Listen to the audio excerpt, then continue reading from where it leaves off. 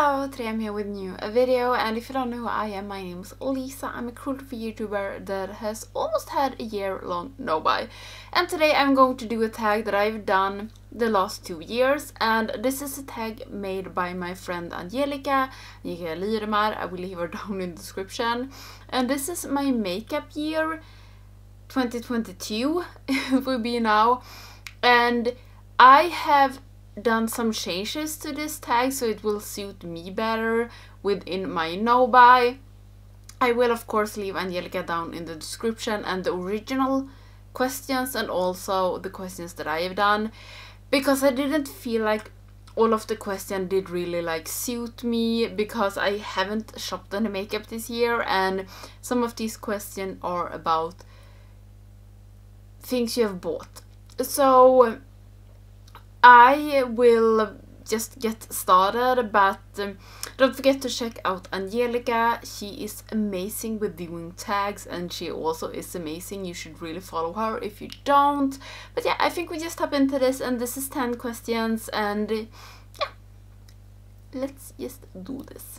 So the first question is brands that I fall in love with this year, and I have taken like brands I fall in love with more within my collection and really like realized that I do really love them. And this is a brand that I have loved for a long time, but this year I have really understand how much I actually do love this brand, and that is Nabla. If you didn't know that, if you are new here, Nabla has really been a favorite for me when it comes to both eyeshadows and as face products. I do love their highlighters, I love their blushes, I love their liquid lipsticks, and I have like really realized this year how much I do really love Nabla. Like I think the thing I have from Nabla that I like the least is the concealer and maybe some of the cutie palettes, but all the other things I do really love. I do have the Skin Realist. This is a little bit too dark for me.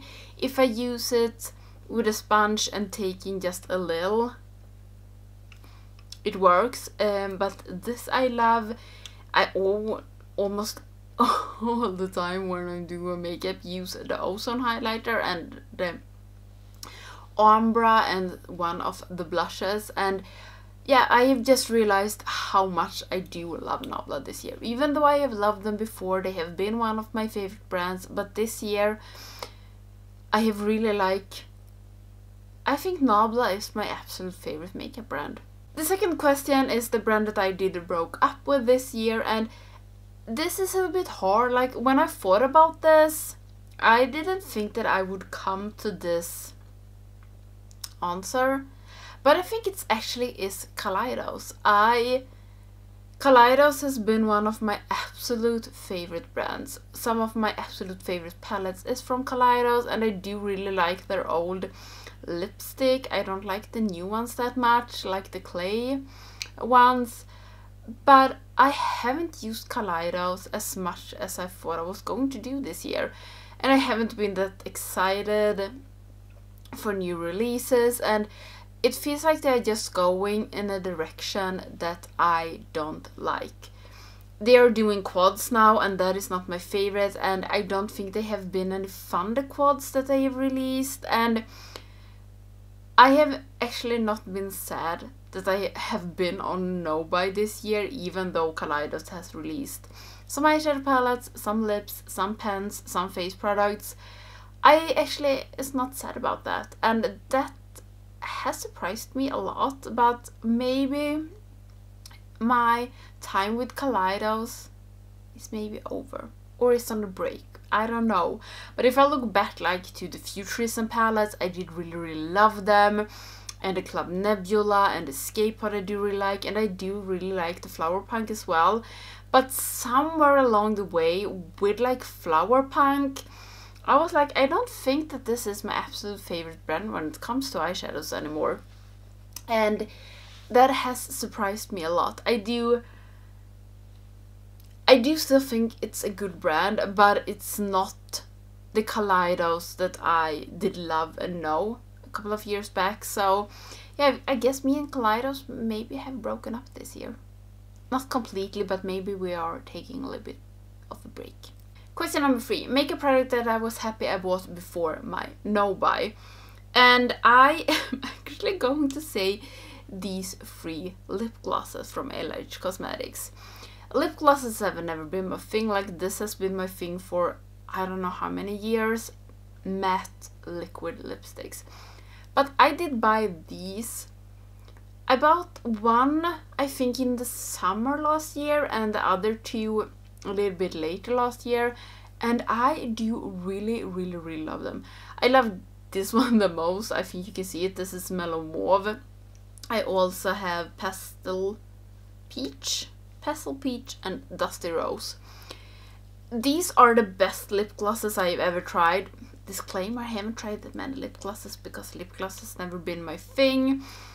But these are so amazing. They are not like too sticky, and they go into the lip a little bit and just feels super, super good. And they do have SPF 15, I think it is. Yeah, and I just think these are really, really good, and I can really recommend them if you do want to try a lip gloss but you don't like lip glosses. I know that that might sound like a strange thing, like you don't want a lip gloss but try these, but from a person that didn't like lip glosses like at all before, I do love these, and I'm so happy that I bought them before I was going on my no-buy. Question number 4 is products that I wish I could have bought this year, and I'm going to Nagano this palette. I have done a lot of videos, no, not a lot, but I have a video like things I would have bought if I wasn't on a no-buy. But I really wish that I bought the Halloween palette, which I am buying next year. I also really wish that I bought the Gila palette from Odin's Eye and Angelica and I, because I've tried one normal palette from Odin's Eye and one collab palette, the Giant Wolves, and I do love the Giant Wolves. I think that the formula in that is amazing. So it feels like they have different formulas when it is a collab palette and when it's their normal range. But yeah, I really wish that I bought the Gila palette. And the newest thing that I really wish that I could have bought is Nabla's new bullet lipsticks. Like, Nabla, why? Why are you doing this? I think that is going to be a thing that I will buy next year, if I'm going to be honest. I think they look really amazing, and I do love Nabla's liquid lipsticks that I have, and I think that I would love their bullet lipsticks as well. So these 3 things I wish that I have bought. I can buy the Halloween palette, and I can buy a Nabla lipstick next year.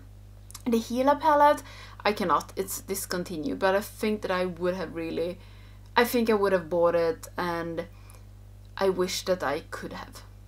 But it's gone. I don't have FOMO. I just know that I think I would have liked it, and I think it would have been great in my collection. Question number 5. Product I think I would have bought because of the hype, but that I don't think that I would have liked. Is that like formulating questions, because this I did try to redo. So yeah, a product that I think I would have bought because of the hype, but then would ending up not liking it. And I actually think it would have been the quads from Kaleidos, the first one. They released 2 quads and blushes, if I'm not mistaken. I think I would have bought them because they were hyped, as Kaleidos like almost always is. But I actually don't think that I would have liked them. I don't think I would have thought them was so fun. And I do think that I love my blushes from Nabla so much that no other blush can be important to me. So yeah, I think it would have been that collection, because I think I would have bought it all. Was it 2 quads, a vault with lipsticks, and 2 blushes maybe? I think I would have bought it. I think I would have liked it but not loved it, and I don't think it would have been something that I would have used. But they released in March, I think, and I think I thought it was like a little bit annoying, but yeah, I guess I'm happy now that I have been on this no-buy and didn't buy it, because I don't think that I would have used it that much. Question number 6. A product that I bought because of the hype and that was worth the hype. And this palette, I haven't seen like that much. I don't know if it has been super hyped, but to my defense, keeping up in the makeup world this year hasn't been prioritized. I have not prioritized it because no buy. But then kinda new. But can something be new from Colourpop? I don't know. But the CP30,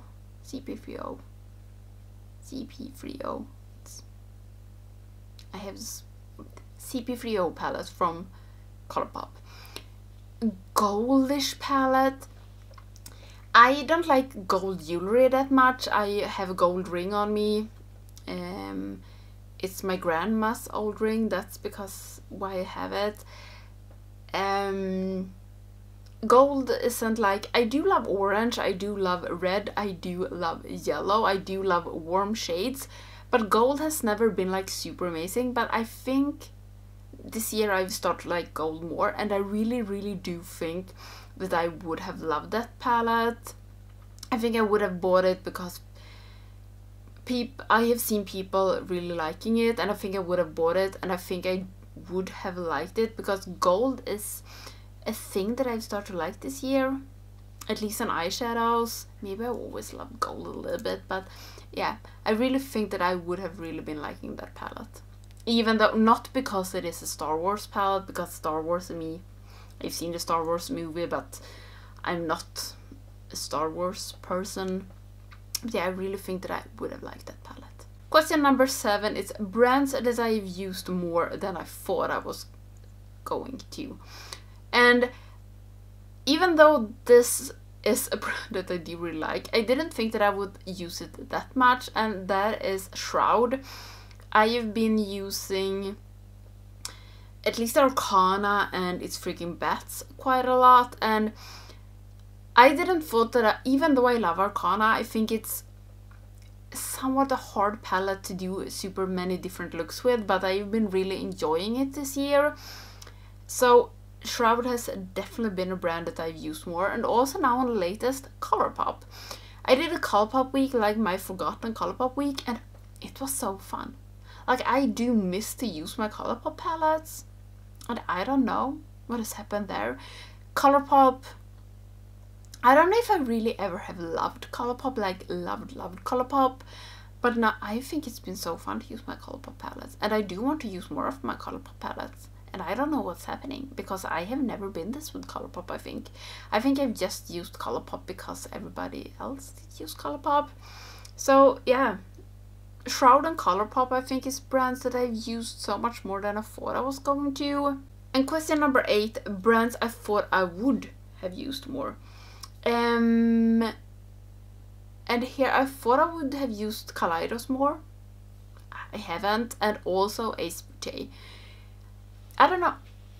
I always say that I really like Ace Beauté, and I do.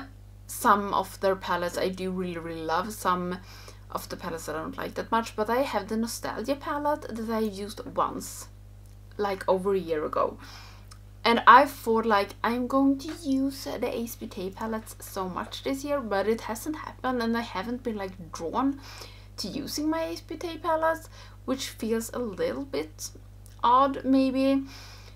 So I did really thought that I was going to use my Ace Beauté more, especially the Nostalgia palette, but I haven't, and I don't know why.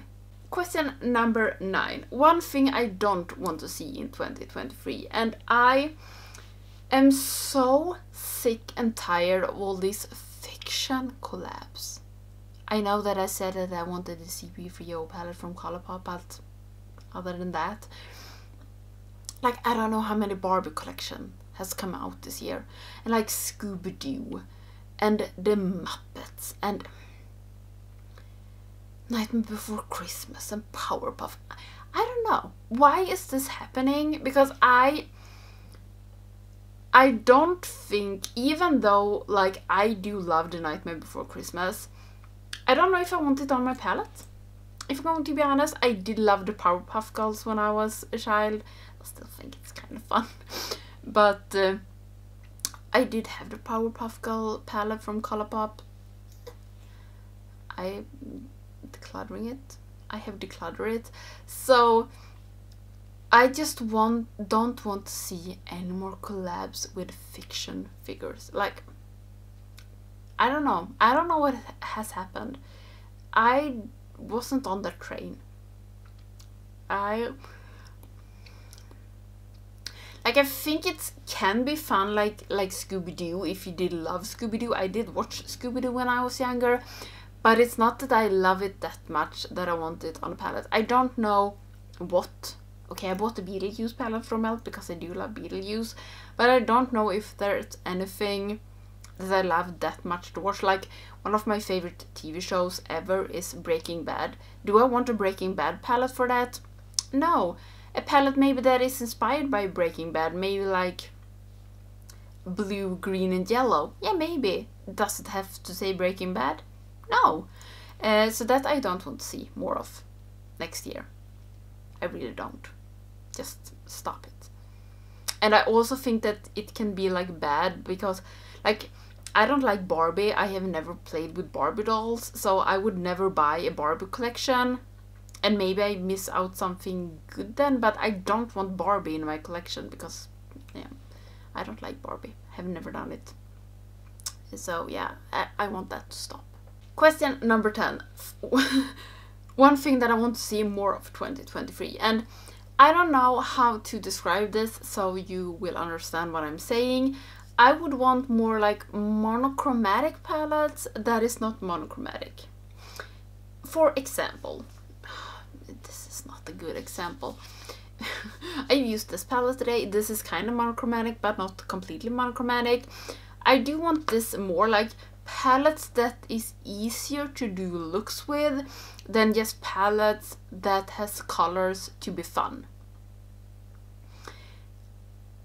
I am not into like, maybe I've never been like crazy colorful BAM looks, but I would want to see more,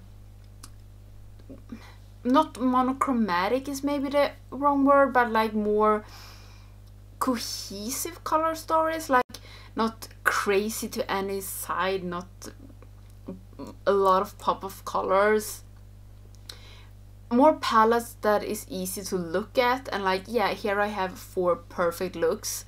That is something that I do really love in palettes, and that is something that I want to see more of. And I think it's easier to use the palettes, and I can't be the only one. So that I would really love to see more of next year. Palettes that are more cohesive. They don't have to be monochromatic, but I also want them to be, more like easy to spot some looks with. I hope that you really get what I mean, and I hope that some of you do agree with me. I don't feel like we are back to the super like rainbow palettes and stuff like that, but it feels like we are going there again. Like, the more color the better. It doesn't have to be a rainbow, but like the more colors, the crazier look you can do, the better. I don't want that. I want more like cohesive, not monochromatic, but more to the monochromatic way. I guess that this is a good example, the Club Nebula palette.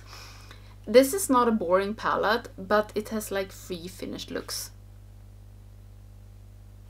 And it's easy. You don't have to think about, if you want to use a palette like this, you don't have to think about it too much. It's just so simple just to use it. I don't know if I can find an example in a palette that I do have that don't have the thing that I don't like. But I do really hope that you get what I mean. You know, a palette that you can look at and feel like, what am I going to do? Like, you really have to concentrate to coming up with a look, because it's just a lot of fun colors in it. I don't want to see that. I want to see more cohesive. Maybe that is because I'm older, I don't know, or I'm just finding my style maybe. We can say it like, I'm just finding my style. That feels better. So yeah, that was all for this video, and don't forget to check out Angelica, and I will leave the original tag down in the description, and also the questions that I've redone to make them fit my no-buy better. And yeah, I do really hope that you like this. Don't forget to check out Angelica, I've already said this. So yeah, if you're not subscribing to my channel, please do, so you don't miss any of my videos, and I hope that I will see you in the next one. Bye!